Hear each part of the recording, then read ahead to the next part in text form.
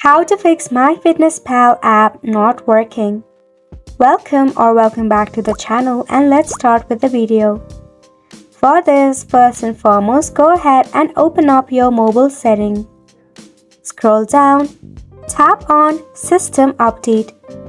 Make sure that your system is up to date so that it can support the version of MyFitnessPal application.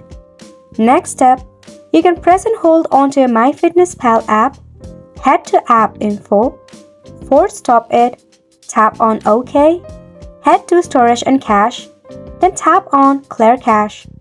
Once you do this, the bug issue will be solved. You can do this process through your settings as well.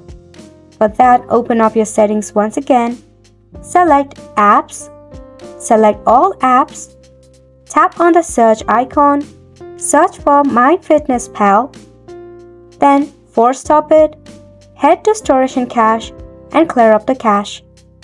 Once it is done, now open up your Play Store or App Store. In the search bar, search for MyFitnessPal, tap on it, and if there is an update, leave it for an update. If not, uninstall the application and reinstall it once again. Also check for your Wi-Fi connection.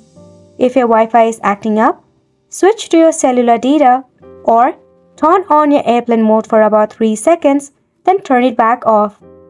That is how you can fix your MyFitnessPal app not working. And it's a wrap for this video as well. Thank you so much for tuning in.